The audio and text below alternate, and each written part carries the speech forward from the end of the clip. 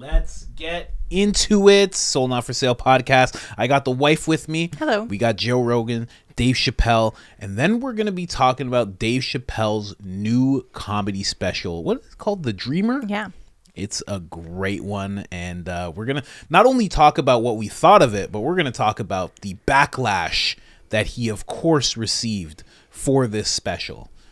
And it's very interesting. You got some information. You got some, it seems like you're looking up some Lil Nas X information. Yeah, we're going to talk about the people that he mentioned in the special and their reactions to it. Yeah, he mentions Lil Nas X quite a bit. I've never been a fan of the guy, but I understood when I heard the jokes and everything. So, yeah, there's a lot to talk about with this special, especially the backlash, especially the reviews. We're going to show you some of the reviews. So ridiculous, in my opinion. All right, don't forget about IamCoachColin.com. We got Sold Not For Sale. We got The Great Resist. X'd out The Great Reset there. Do not join The Great Reset. Join The Great Resist instead. Discount code is IamCoachColin. All capital letters, all one word. One L in the name Colin. Let's get into this clip. As a kid, it was more challenging. This internet makes all the crowds kind of the same. Yeah. They know every reference. Yeah. And American culture is still a marquee culture. Like, you know, they know so much about our political lives. They know so much about our cultural lives. So much more than we would know about them. Yeah. Going over there. Yeah, for sure. And on stage, like, I was doing a show in Tokyo. I'd never worked in Tokyo before. What was that like? If I took a picture from the stage and asked you where I was, you'd think I was playing San Francisco. Really? It was interesting. Yeah, some of the people who came didn't even speak English. They just wanted to see the spectacle of, Oh, wow. because they had heard of me. Oh, wow. That must be wild. It's Netflix, man. Like, look, you get out in that world, Joe, you're famous everywhere. You've never been to these places, but when you get there, they're going to know you. Or there was a thing that happened to me years ago in London where I was in a restaurant and I was kind of waiting for the table, and when the lady, she asked me my name. She said, "What's your name?" I go, "David." She goes, "Well, this is David on the list. What's your last name?" I go, "Chappelle." And she looks up, and I look around, and everyone's kind of looking. I could tell they'd heard of me, but they didn't know that was Oh, me. right. It was that kind of thing. Yeah. This was after I quit the show, but not long after, like 05, 06. What did you do for those 10 years? I don't know how to shit. I learned a lot. I mean, but it was a humble existence. I had young children, and I was raising my kids. I was living a suburban life, and then every once in a while I get this feeling like I'm the funniest guy. I got to get out there, and I would like fly to Denver, do a week in Denver or something. And that's when you would read I was doing like these 6-hour shows. I performed like I was desperate for it. I loved it. Yeah. And at one point I had done one of these big comedy tours that Live Nation put together, that Oddball tour. And I did all right. I mean, I had a good run. I wiped out in Hartford, and that was all over the internet. That was the first time that thing had happened to me. But for the most part, the tour went good, but it was a tough tour for me because it was a long show. I had to close it. You know, my chops weren't as tight as they normally were. But I didn't suck by any means, but, you know, could have been better. Humbling. It was humbling. But it made me want to go back. And the shows were like, every show was like 20,000 seats. They were like all these. What year was this around? Shit. I can't remember. Obama was president, maybe. I don't know, 8, 9, 10. But around there. you were famous for just showing up places. You would just fly into places. That's the one. That's when I started doing. I used to, in the summer, I started riding motorcycles, which is like very uncharacteristic of me, but I loved it. I said, I'm gonna ride my bike across country, and I did. I cheated. I had a tour bus with me. It was a trailer, so if it rained or something, or if I just wanted to bail, I could. But I rode across country, and I'd never seen America like that. When you talk about how big it is and expansive, and man, I saw all the little pockets. On a bike, you know, you really feel the environment, you see things. And I'd stop and play. One of my favorite birthdays was here in Austin. I'd never been to Austin really, and I pulled up on 6th Street. I'd been to Austin, but I'd never seen Austin. Pulled up on 6th Street. It was my birthday. I was riding with the guy. He's like, "What do you want to do for your birthday?" And, you know, at that time I wasn't drinking or smoking or anything. I said, "I want to do stand-up." And I found a bar. It was right around closing, and I saw the DJ packing up, and I said, "Can I use your microphone?" And he recognized me, so he's like, "Oh, yeah." And I went up there and I just started talking shit. And, you know, but it was just like, you know, teasing the bar staff as they're cleaning up, talking to patrons, and, you know, get it home fast, buddy, and all that shit. Right. And people laugh, and it was like I used to do street comedy in New York. It kind of reminded me of that, like building a crowd. And after a while, people stopped and listened. Now, I'm not a tech-savvy dude. Twitter had come out. And I guess people had started tweeting like, "Yo, this is crazy. Dave Chappelle just in here ranting." Man, it might have took like an hour. That place was packed. And I must have stayed on stage 3 or 4 hours. Wow. And you know, they closed the door. They locked the door because it was after hours. And I was in there killing it. It Wow. was best birthday I ever had. One of the best birthdays I ever had. Sometime around when I turned 40, I just decided that I'm gonna have fun. You know, like right now, you know, this is a weird thing to talk about, but after DMX passed and Black Rob, and you know, now far more often people from my peer group pass away. And it just makes me feel like it's not a midlife crisis. It's almost the opposite of that. It's like, look, I know I don't get to stay here forever. My time is limited and precious, and I don't take any of these things for granted. I don't take this money for granted, this platform. And I'm not talking about the fame platform. I'm talking about comedy, this genre. Like, I make it, this genre, it's been so good for me. My social life, the people that I've met, the friendships that I've had, some that I've lost along the way, these memories we make, you know, as the years go on, I'm like, what a special, special way to live your life and to see the world. Like, it's like when we did those dates, where were we, in Seattle and Utah, was it? Salt Lake City? Yeah. And one of those nights there was a massacre in Dayton. It's not far from where I live. You know, people where I live hang out in Dayton. Was that the night we were there? We were together when that happened. That same night, the guy that owned one of those comedy clubs in New York was murdered too. It was like a really dark night, and I found all this out right before I was going on. Like, you didn't know you were already on stage as this news was unfolding. I'm sure you got an earful when you got off. Yeah. But I was like, phew. You know, during the run, we would go places and I'd see flags at half staff, and I'm like, oh shit, that's for like my city. It really hit home. And the best part of that experience was being with comedians. If anything bad ever happens, comedians are who you want to be with. You know, 9/11, I was in a room full of comedians because I had to, you know, I was staying on West Broadway and Canal Street, which is not far from the Trade Center. So, like, Canal Street, I'm on the north side of the street. From the south down, the city was evacuated, so I got to stay in my hotel. But during the day, we didn't know that. You know, I had a new baby, and I ended up going to a comedian's house that lived in Greenwich Village. A bunch of comedians were there.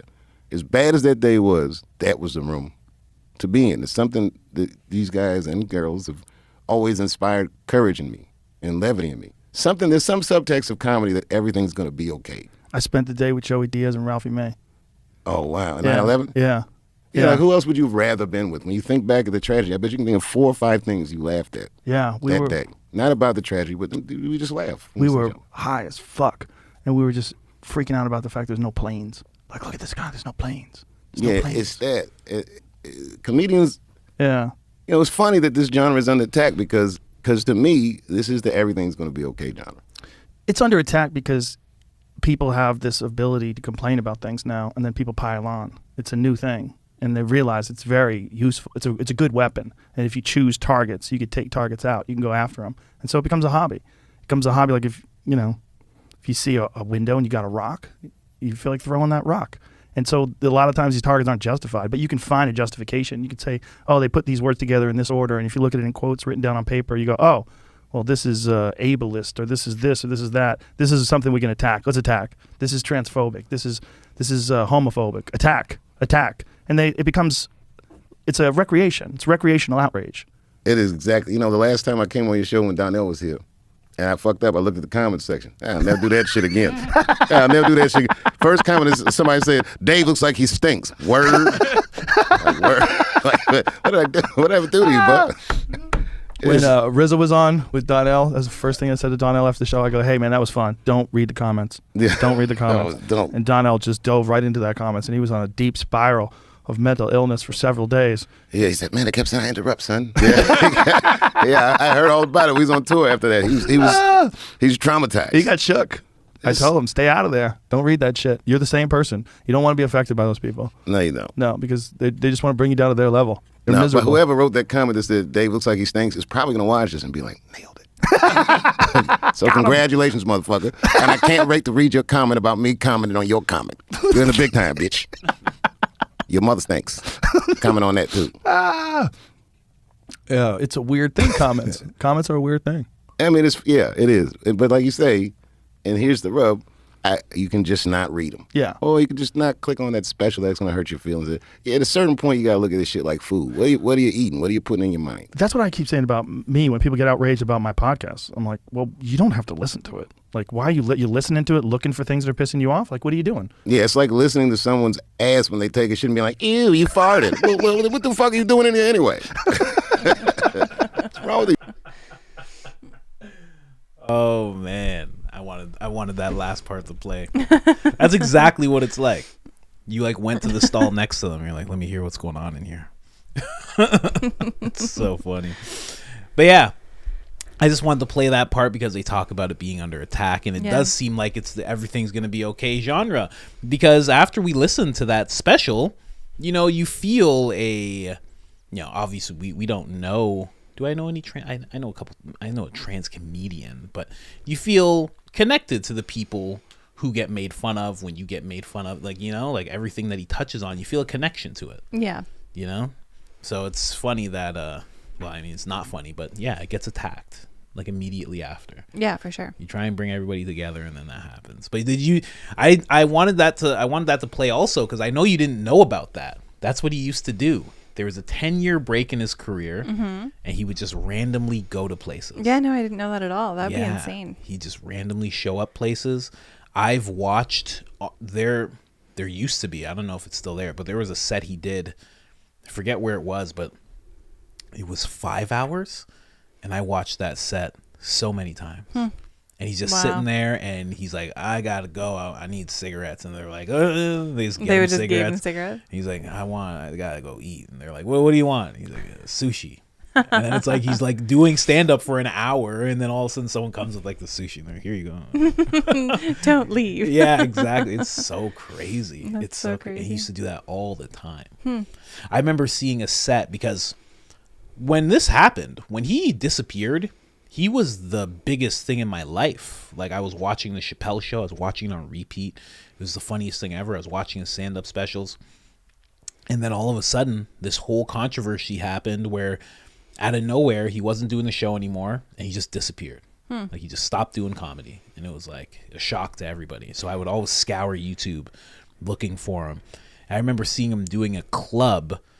It was like a basement club in London. Like, he would do the most random weird things, and it was to the point where he was trying to smoke because he always smokes on stage. Yeah, and security comes up to him and is like, "You can't smoke in here." And he's like, "You for real?" And like everybody's like, "Come on, you for real, man?" He's like, "Ah." That's so funny. And he had to put it out. It was like it was interesting to see all these random weird sets just popping up everywhere. Yeah, that's crazy. And people just wanted him to do the show again. They just wanted to make comedy again, and he just wasn't doing it. Wouldn't take pictures with anybody. Like nothing. He just stayed in Ohio, farmland. And that was it. It was a wild time. Very interesting. Like he says, he talks about, you know, I would think to myself, I'm the funniest guy. It's a weird thing to know you're the funniest person, and you're like, I gotta go out there and do it. But you're like, you're not doing it at all. Such an odd thing. And that's what he wanted to do for his birthday. I thought that was nice. Yeah, definitely. Well, he started when he was 14. Wow.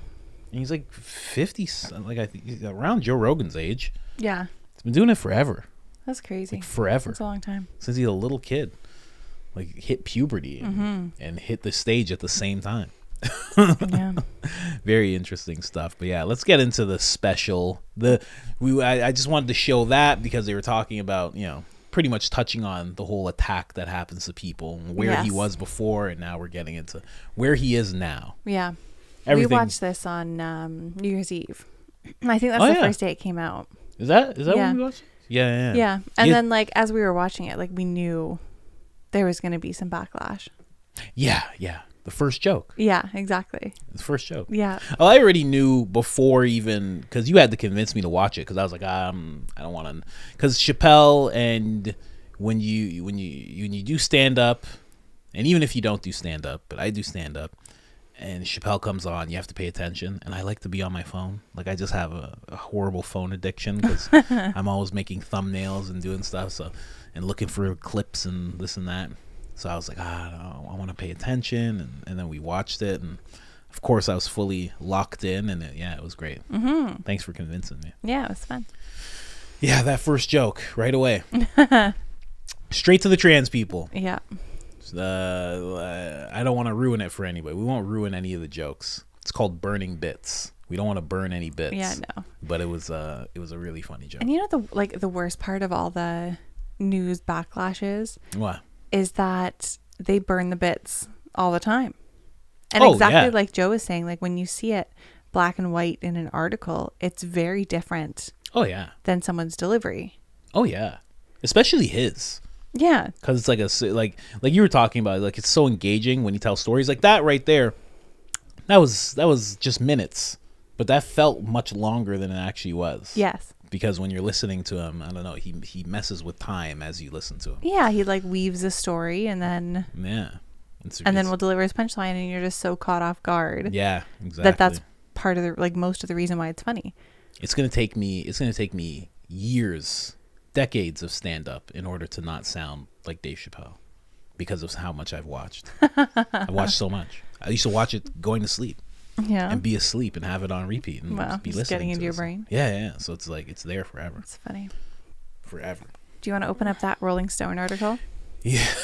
That one made me laugh. Even the headline, I was like, "Who are these people?" The Rolling Stone article. That was really funny to me because here, where is it? That was really funny to me because I was going through the Rotten Tomatoes, and then all of a sudden we realized, like, there's only 4 negative reviews, and one of them is from them. Yeah. And what it makes me notice before you get into it is that they're using that as a platform to get exposure on their articles. Yes. Because this is really for people to be like, I didn't like it and this is why. Yeah. Every single one of these is a journalist of some kind. Yeah. That's trying to get exposure. So if there's millions of people looking at this special and only 4 negative reviews, everybody's hitting these, like, Exactly. smart. Yeah. Smart, but I see through it. When I was searching for, like, the reaction to this special, it was all extremely negative. Really? Yeah. Like, all the news articles, like, nobody wanted to come out and say. It was hilarious. Yeah. Absolutely hilarious. Exactly. So the Rolling Stone headline just says, Dave Chappelle's The Dreamer proves he's obsessed with trans people. Which is like a hilarious headline by itself. Oh, man, that's so good. Look how happy he is. And yeah, he's like so happy to grinning. Say things about people. Right. But yeah, very interesting take that they all have on it. Mm-hmm. Especially and this is the thing, like, we're reading 1984, and it's one of those things where you see the thing and you're like, this is hilarious. And then you see the mainstream media and they're like, no. Yeah. This was it's like terrible. They want to tell you what to think. Yeah. It's weird. It's weird. Because we were seeing it in real time. Like, we literally watched it, and then the next few days it's like, this is what they're trying to put into people's heads. Mm-hmm. Really, there was a quote from that Rolling Stone article that stood out for me. It said, it's unfortunate that Chappelle's The Dreamer is, like some of his prior Netflix specials, obsessively fixated on the trans community because it's not an area he particularly excels at. Yeah, resorting to puerile premises and punchlines. That was in the reviews here. Oh my gosh. So they're just like recycling their own words now. Yeah, exactly. That's so silly. That's what I mean. Yeah. That's exactly what it says right here. Yeah. It's unfortunate. Yeah. Yeah. So they just like copy and paste it from their own article. That's so dumb. Isn't that amazing? Yeah. But then I looked at the Rotten Tomatoes to begin with in the first place to see like what the general public thought of it. And it got like an 84% approval rating. Mm-hmm. So 84% of people liked it.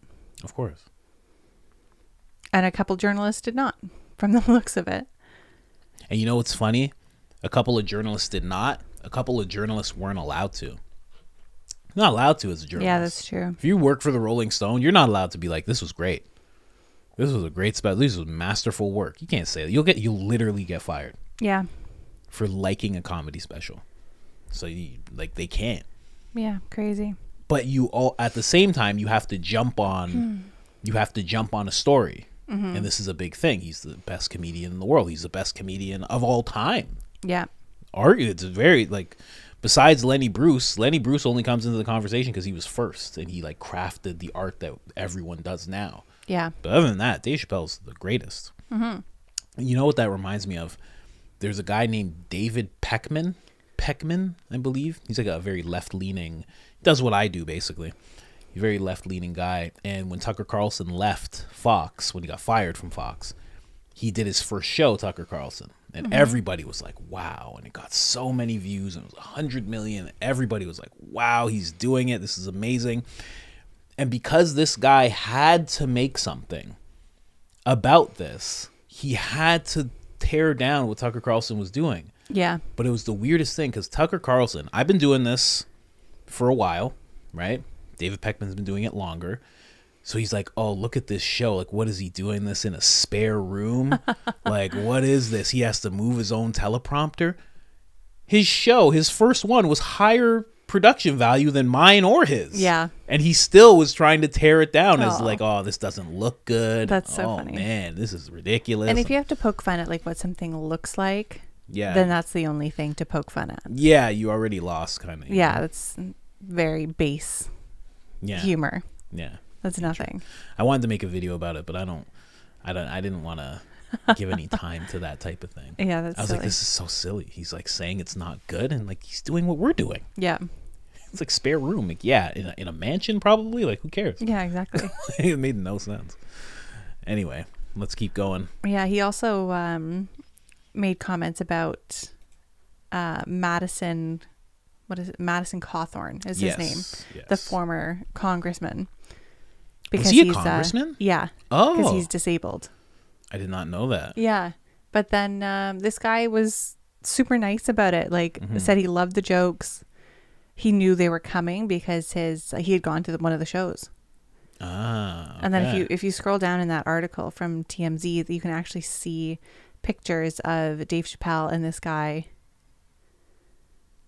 together. That's him at the show. Yeah, they showed this. Again, this is not a big spoiler. This is like at the end credits, but they showed this guy. Yeah. Laughing like this, and then they showed him. He was at the show in Tampa. Yeah, he was with him. Like, yeah, and then Dave Chappelle saw him from the audience, and invited him backstage to hang out. Of course. So it's like, this is the right way to take jokes. Like, it can be funny. It's fine. Yeah. That's like, why is anybody getting so upset? It's ridiculous. That's the thing. So many people get upset for other people. Yes. I think that's more the issue. So many people get upset for other people.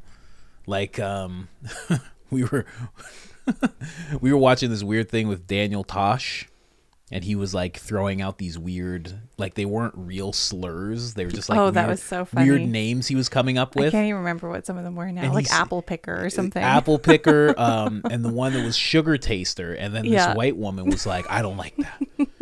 And he was like, why? He's like, what's wrong with sugar taster? And she's like, and she's sitting next to a black guy. She's like, well, I mean, and he's like, why are you looking at me? He's like, what the? Yeah.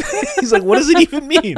Neither of them know what it means. Yeah, it's just made up. But she's already offended. Yeah, on his behalf. On his behalf. Just assumed it was about it. Yeah. It was so dumb. It's so crazy. But that happens constantly. People getting offended for other people. Yes. Yeah. So that's exactly what's happening with this guy, because a lot of these articles talk about him punching down. You know, and that's always a weird thing, because who's to say that he's punching down when in reference to this guy, this good-looking guy who became what'd you say, a congressman? Yeah. So who's to say this is a punch down? But also, even just the term punching down insinuates that those people are below him. Yeah. Which is more offensive than anything he said. Yeah, that's what I mean. Like, punching down at the trans community? Like, what? Yeah, what do you mean? What are you saying? Yeah, exactly. How is Dave Chappelle above them? I'd love if somebody said that to me, because I could be like, what do you mean by that? Yeah. What do you mean punching down? Yeah. They're and punching just have down. them stumble. Yeah, right? Because this guy has no problem with it. But that's, I don't know. It happens a lot. You see that a lot. At least I see that a lot when it comes to like black jokes. If it's like an all white crowd. I've had this many times, even just at shows, at the, open mics and stuff. It's a mainly white crowd. There's a white guy and he's telling some kind of black joke, and it's like you need that person, that black person, to be like, it's funny, guys, it's okay. Like, it's like they'll even look for approval. There'll be like one black guy in the audience and he'll laugh and they'll be like, okay, I can laugh a little bit. Yeah, not too hard.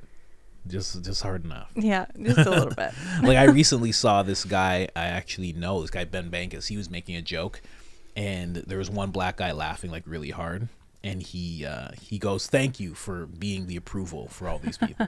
Like, thanks, it helps. He's like, I should bring you on tour with me. And then we have the other link I sent you was the reaction of Lil Nas X.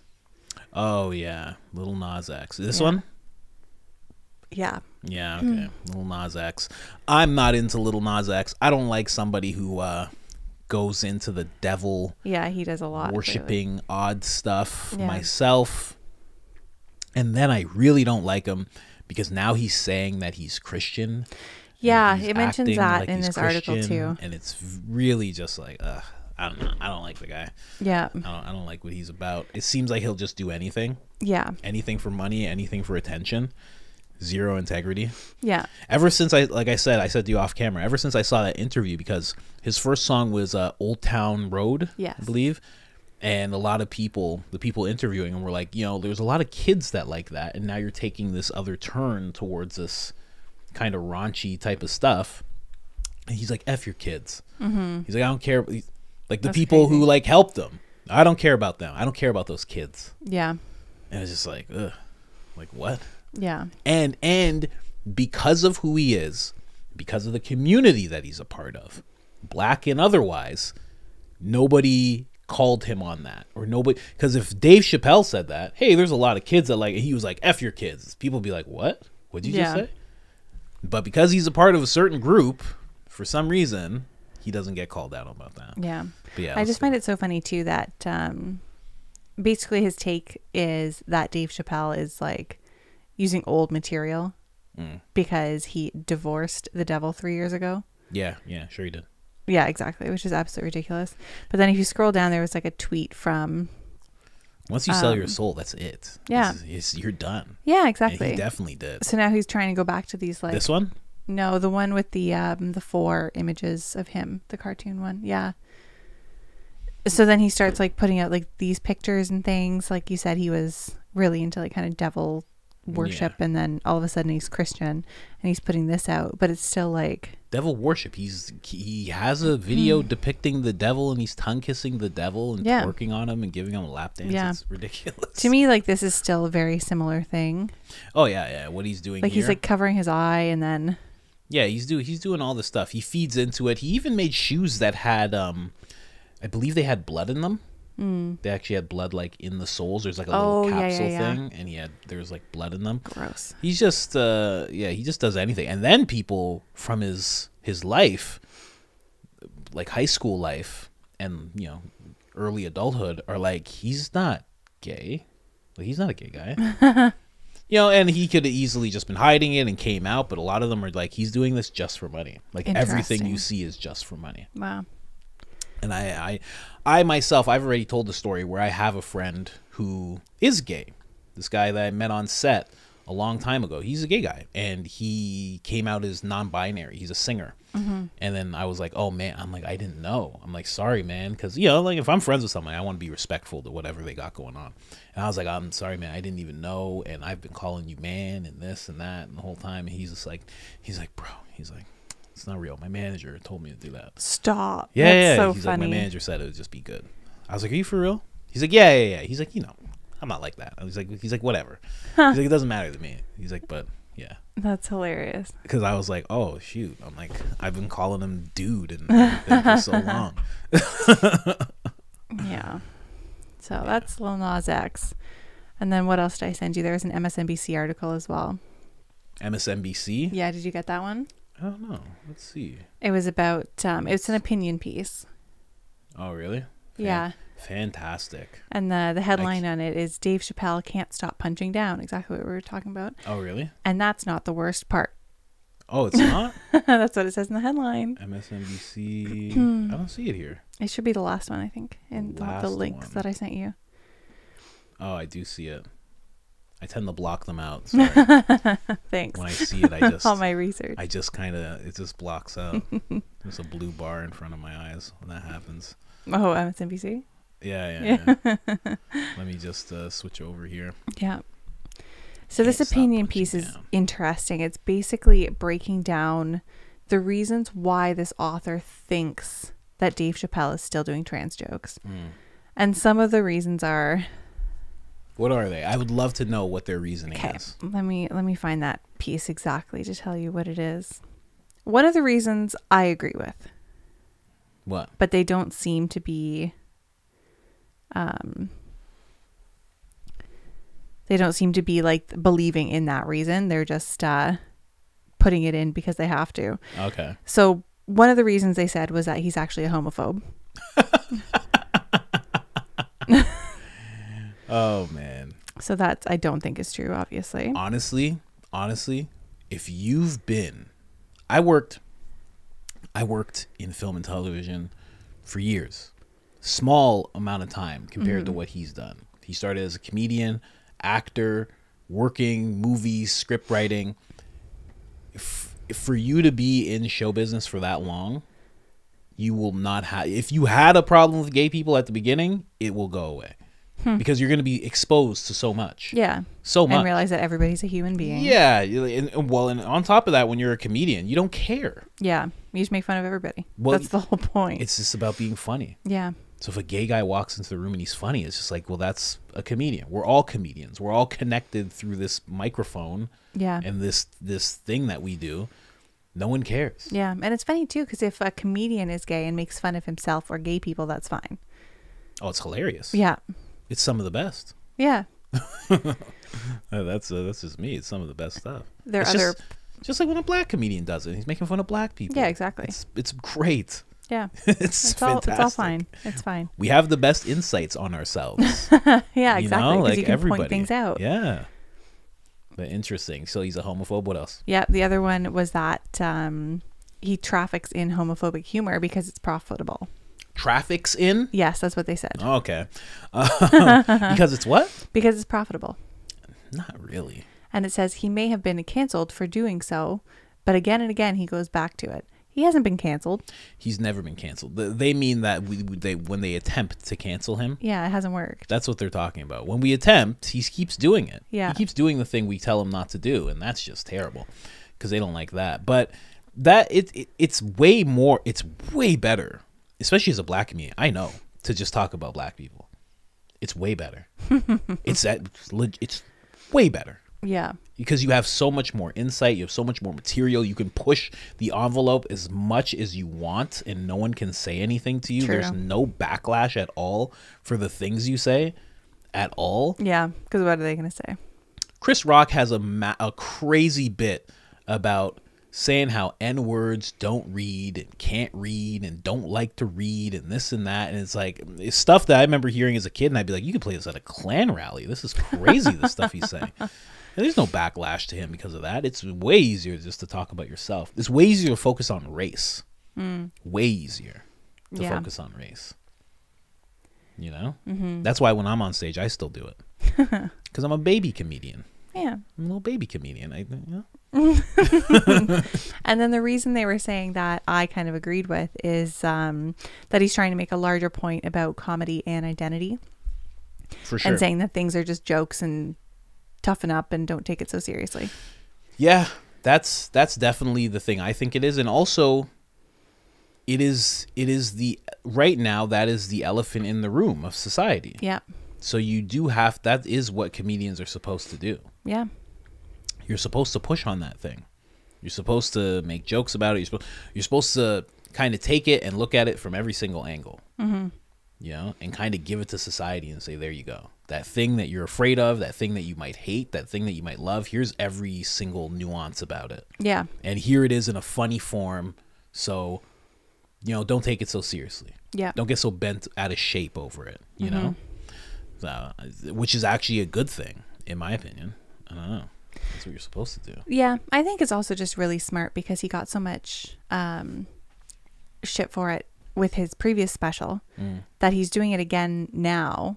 Yeah. To be like, this isn't going to stop. Like, it's okay. This is like, it's a normal thing to make fun of everybody. Yeah. The jokes don't stop. The jokes don't stop. And especially because when you talk about his last special, I'm pretty sure it was his last special where he talks about, first off, he had a trans comedian opening for him. Yes. Yeah, she was opening. Well, I don't know if she was opening all the time, but she did open for him. They had a relationship. They were friends. Yeah. And she passed away. She he started with that story. Yeah. So it's like I don't know, to act like as if this is like a hateful person, a homophobic person. It's nonsense. It's just what they do. This is just what the mainstream media does. I know, it's crazy. They like to punch down. They do. Yeah. They're the ones that punch down constantly. Yeah. It's funny. Yeah. They try, but not even punch down. They try and like push people down because Dave Chappelle is not on a level that's anywhere beneath of course. anyone. Of course. So they're trying to just push him down under the waves. Yeah. Yeah, it's interesting. Well, because they want it to stop. There's a large part of mainstream and people in power that don't want people to get along. You know, in World War II, I think I told you this before, in World War II, Hitler made sure to close all of the cabaret bars because the Jewish performers, they did like song and dance, but it was a lot of it was funny. They would do a lot of funny things. They were comedians. They were always comedians. That's why you see largely, you know, when African Americans were first in the 20s and, you know, around the ending of slavery, they were performers. Jewish people, same thing. They were in Europe just going around performing all the time. Yeah. And Hitler made sure to close those places down because he knew that if you could laugh with somebody, yes, you could laugh at somebody, then you're not going to be able to develop hatred for them. Exactly. So he made sure to shut all those places down.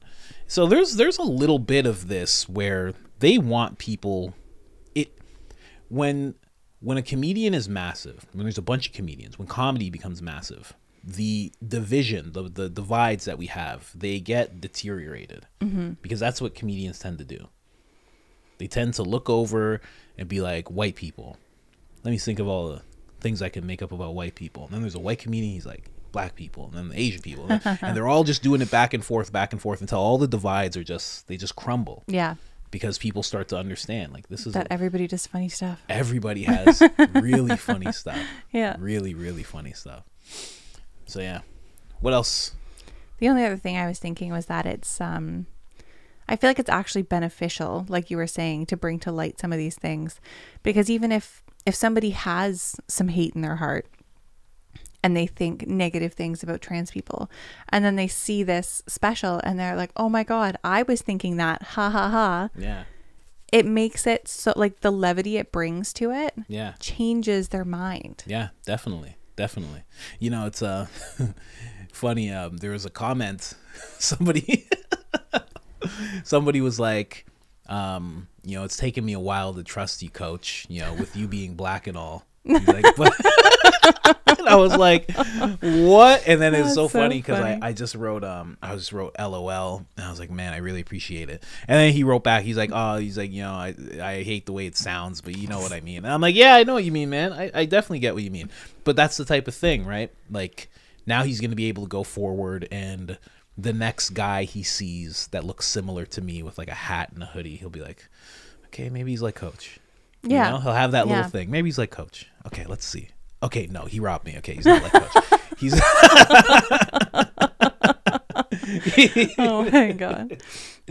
Oh man, that really made me laugh though. I was laughing so hard when I saw that. Yeah, that's so funny. Because he put it in brackets with you being black and like, just to clarify, you know. But you know, and for me, my friend Moonjai, the black guy who's gay, like, we met on set because we were all just, you know, just trying to get through this movie. And you know, me being able to talk to him and actually be friends with him, that kind of broke down a lot of things for me. So I was like, oh, this guy's he's just a dude. He's just a guy. Yeah, exactly. You know? And we never had to talk about anything in terms of relationship or anything like that, like what, you know, his preference or what he was doing with guys or anything, because he was just a guy. Yeah, that was it. He was just a guy. And you know, you need that. You need things that can break down these barriers. And again, the media, whoever controls the media, they don't want you to break down the divides. No, they really don't. They like those walls up. Yeah, I don't know if you heard about it. There's a movie that just came out. So there's the Leave the World Behind that the Obamas like helped produce or whatever they did. Now there's another one called Civil War. And I was just thinking of like divides, because this Civil War movie is basically America erupts into civil war. Okay. It's everywhere. And I just noticed that the message that they're sending is that it's not the elite that are the problem, it's your neighbor. It's the Trump supporter, it's the left-leaning person, it's the guy at the store, it's the people, it's your whole community that's the issue. That is the thing that you should be afraid of. That's crazy. Yeah. It's a really, again, people have told me to watch Leave the World Behind. I don't want to watch it. I don't want to watch stuff like that. You don't want to support it. No, I don't want to see that. I don't want to see it. I don't even like Obama. I'm not watching this movie for him. I'm not watching this movie. What am I doing that for? Yeah. And it's the same thing like Joe and Chappelle were saying too. It's if you don't want to see it, don't see it. Yeah, true. If you know something's going to upset you, don't watch it. Yeah. It's fine. Yeah. You do not have to follow people into the washroom. Yeah, don't do it. Don't do it. To know what they're doing. You don't have to do it. Yeah. But people never do that. You know, it's funny. It's funny. Thinking of a commenter again. They actually just wrote back too. They were like, I made a video about Trump, and they were like, I'm so tired of hearing about Trump. And they wrote this whole thing. I just saw a paragraph. I saw like 5 sentences. And I'm like, well, you know what?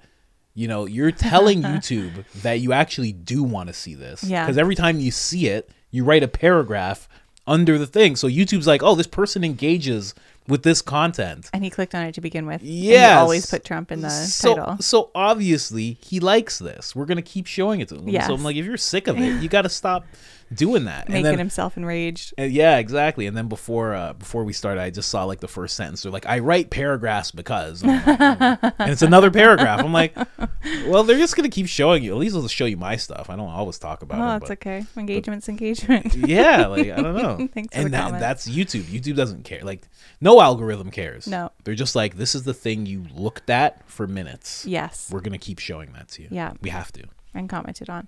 So if you don't like the special, just don't watch it. Yeah.